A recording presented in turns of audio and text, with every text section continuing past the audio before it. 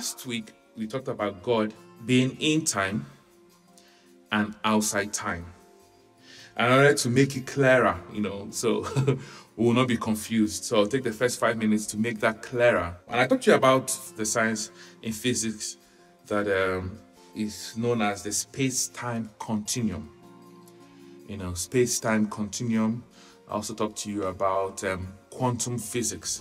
And these topics in physics and branches of physics have really started giving scientists insights into, for them, the skeptics, into the possibility that truly there's a God that created everything, not just a Big Bang.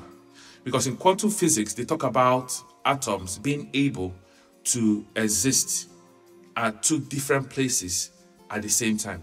A bit, similar to the string theory.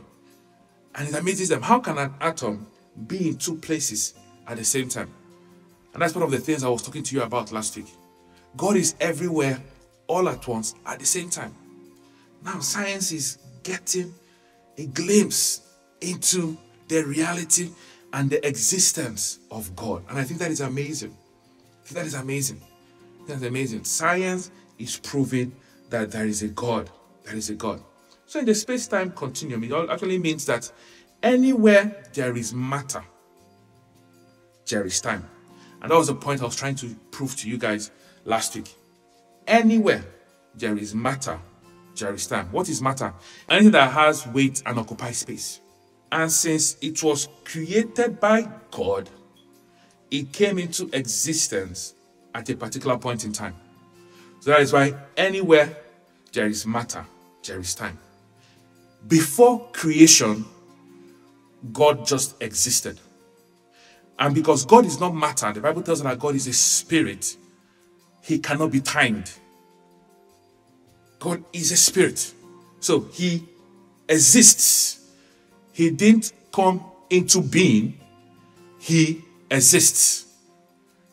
And that is exactly how he introduced himself to Moses. He told Moses when he called him at the burning bush, he told Moses, go tell the Israelites. When Moses asked him, who will I tell the Israelites that sent me?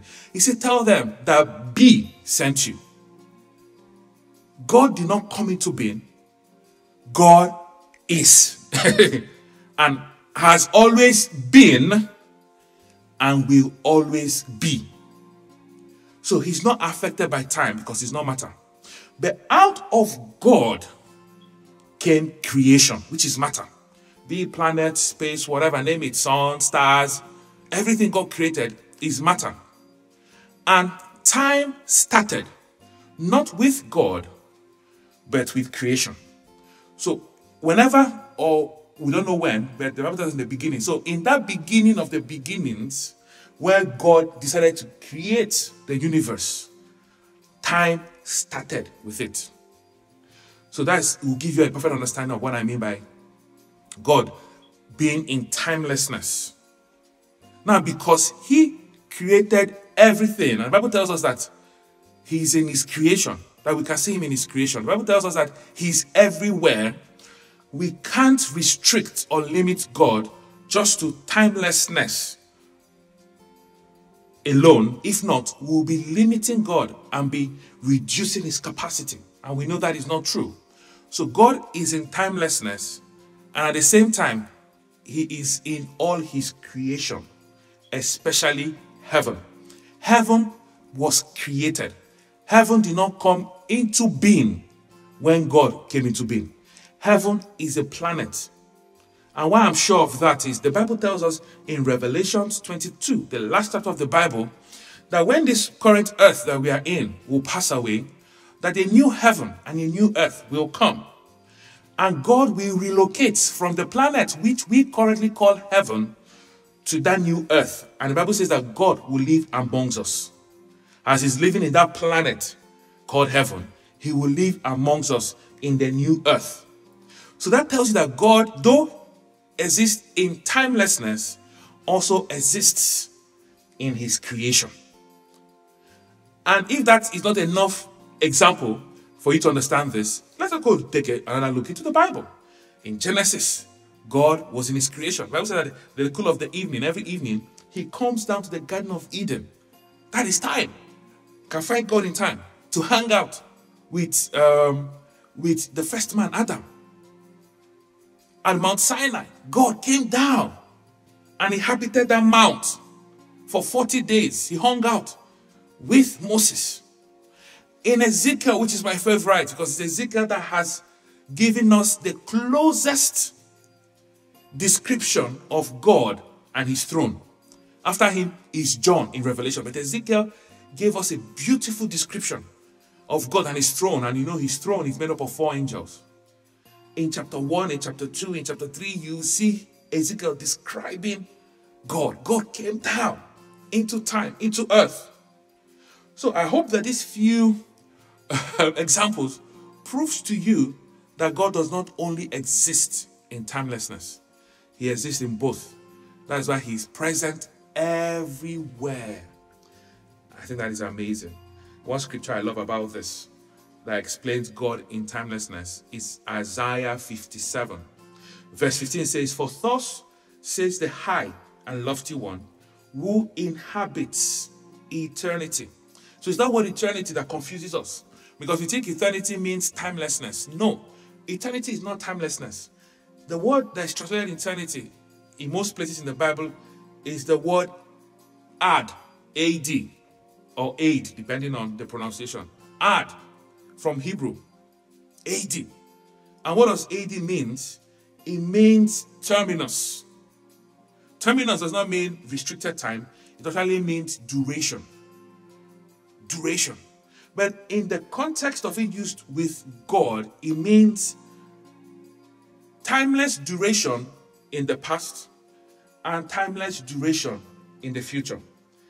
I put down here that it means is used in the sense of perpetuity, meaning no end this way, no end that way. That's why when you read the Bible and some of the epistles, when it's ending, it says world without end. This universe will never end. So when we say that God dwells in eternity, that's what we mean. Timeless past, you can't carbon date it. Timeless future, you can't carbon date it. That's why I gave you that picture. Never forget that picture I gave to you last week. It will change your perception about God and time. That God sees your birth, your now, as we're in this meeting, and your death all at once.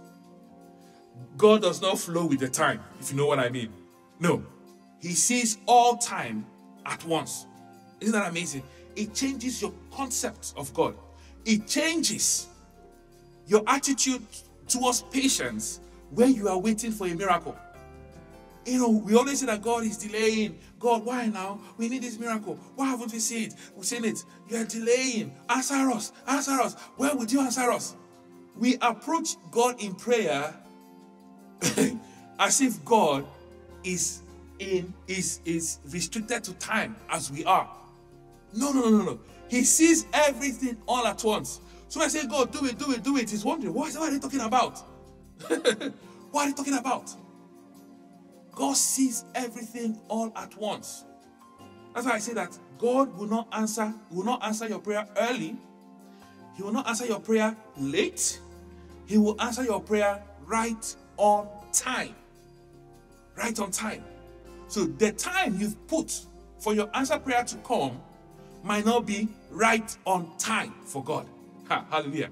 When you understand this, you are patient. You are patiently waiting. I would say that we should be like our fathers of old, who through faith and patience obtained the promises. They patiently waited for it.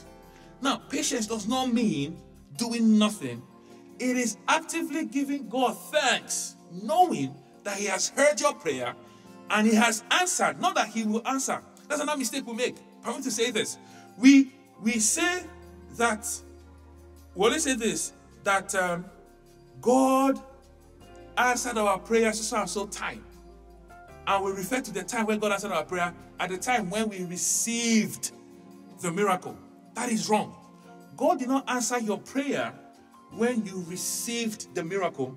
God answered your prayers in Christ Jesus. And we looked at that the last time. All of God's promises are yea and amen in Christ Jesus. What does that mean? All the answers you need to all your prayer points, God is telling you ahead of time that he's saying yes to it. Oh, I need to explain this. This will change your paradigm towards prayer. You no longer come to pray. You no longer come to prayer with a sense that, will God answer? Will he not answer? Will God? No. It changes your perception about prayer. You now approach God's throne knowing that he has answered it. That's why I said in Hebrews. Don't make me preach. I want to talk about two topics today. Don't make me preach. Today is for Bible study. But we need to change this paradigm. That's why Jesus said in Mark 11 verse 24, that when you come praying, don't doubt, don't wonder, don't speculate. No, he said when you come praying, believe that you have received.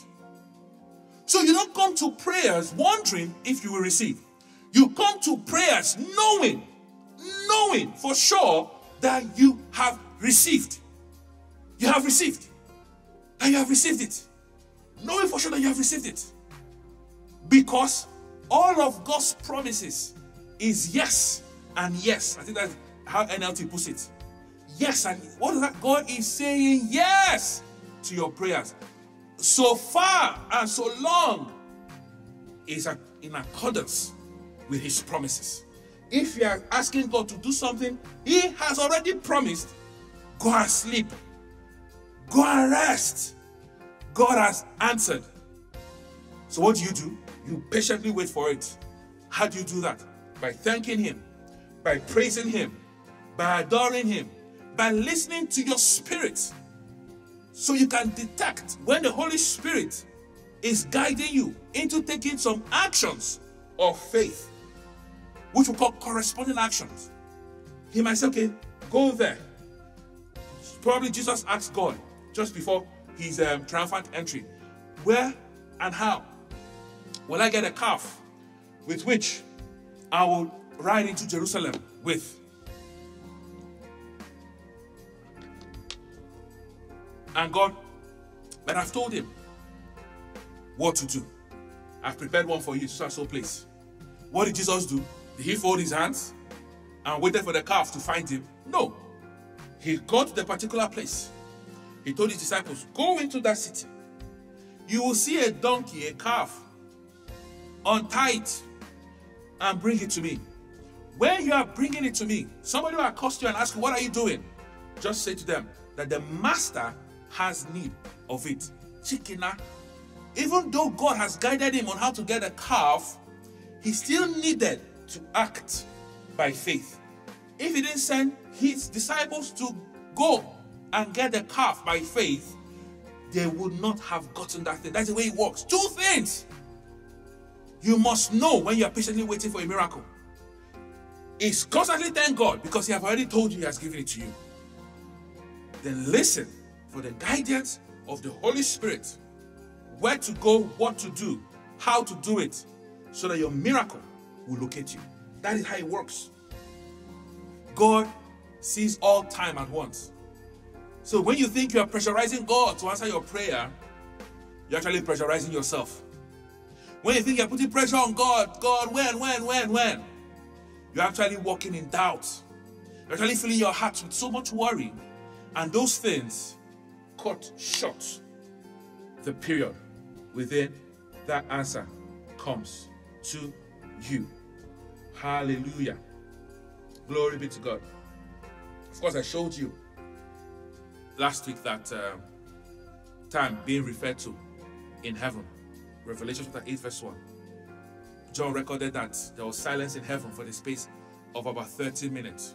He didn't tell us if that 30 minutes was his own association to earth's time, or was it an association to heaven's time? He didn't tell us. But for him to say that, there is time in heaven. And I told you last week that the further away you are from the gravity of earth, time slows down. Time slows down. And that's part of the things that the space-time continuum proves. And one of the examples to that is the GPS on your phone. Whenever you're using your map to go somewhere, to direct you to a location, the map works with a device called GPS. GPS means Global Positioning System. It pings all the global position satellites all over the world. There are many of them that are orbiting planet Earth. It pings it, then the satellite pings your exact location. Now, it is said that those GPS satellites use the concept of space-time continuum, and that proves the point I'm trying to make to you now as we end this first half of today's meeting. They say that the GPS satellites in space, because of the distance away from Earth and its gravity, adds 36 microseconds to its time every day, so it can coincide with the time on Earth. Because it is thousands of miles away from the gravity of Earth, it experiences time in space at a fraction slower pace than time here on Earth. At a fraction slower pace of the time here on Earth.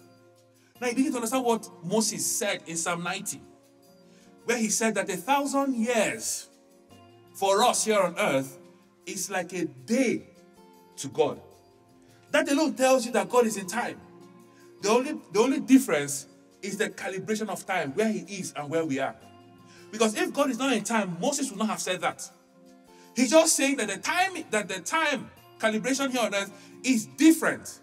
And that verse, or rather, space-time continuum, as postulated by Einstein, confirms that verse. Because Moses already said this 6,000 years ago. Sorry, 4,500 years ago. He said it. Einstein just caught up. The physicists just caught up. They've done the experiment and they found that it's true. The further away you are from Earth, time slows down. Moses said it thousands upon thousands of years ago. The Bible is awesome. I don't know how many of you know this guy. There's a pastor from Owerri that died in a ghastly accident. We used to bring it for some of our programs those days in Dominion City. To talk about his experience in heaven. There's something he said. I think that one of the angels told him, yes, you are dead, but we are going to show you things. Take you on an excursion. If I remember clearly, he said for 26 minutes. Correct me if I'm wrong, for those that know the story. He said, I'll take you on an excursion for 26 minutes. So those two angels took him to heaven, took him to hell, and showed him some things. And according to him, it was for 26 minutes. So when he woke up in the mortuary, and I was asking how long he has been away, they told him 3 days. He said, no, it's just 26 minutes. They told me 26 minutes. But on Earth's time, it was 3 days that he was dead. 3 days. But to him, it felt like 26 minutes. Why? They were distances away, a long distance away from the gravity of Earth. Where he went to is a physical place. So the further away, the slower the time. For them, 26 minutes. For us, 3 days. Hallelujah. Glory be to God. Okay, we're going to take a break now. Before we get into the second topic. The second topic is amazing. Does God forgive and forget?